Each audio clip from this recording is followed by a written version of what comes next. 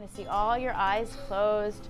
Get into a nice, comfortable position. So today we're all architects designing a dream house for our family. What materials is the house made out of? Is it a log cabin? So today was mainly focused on visualization. They were coming up with their own ideas, closing their eyes and really dreaming up their design, and then discussing that, hearing other people's ideas, and then putting it down on paper.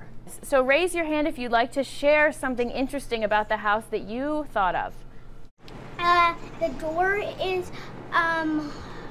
almost on top of the roof, and you have to use rocket boosters, and and you have to type in the secret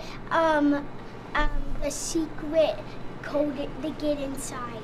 Okay, that sounds pretty cool. A house with floaties under it, it's floating on top of water. I wanted them to make that connection between houses and the fact that they can all be different, so that then when they start creating their own, maybe the possibilities would be more expanded.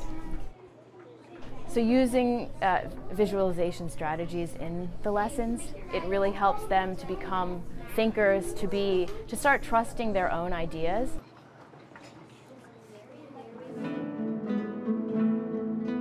Let's talk a little bit about what the composer's intent in this piece is, right? And how we are going to be able to realize that intent. The title is Bluebells of Scotland. What's the biggest clue to what the composer's intent is, do you think? Bells, Seyfried, bells. What kind of image does this evoke for you when you hear the opening of this piece?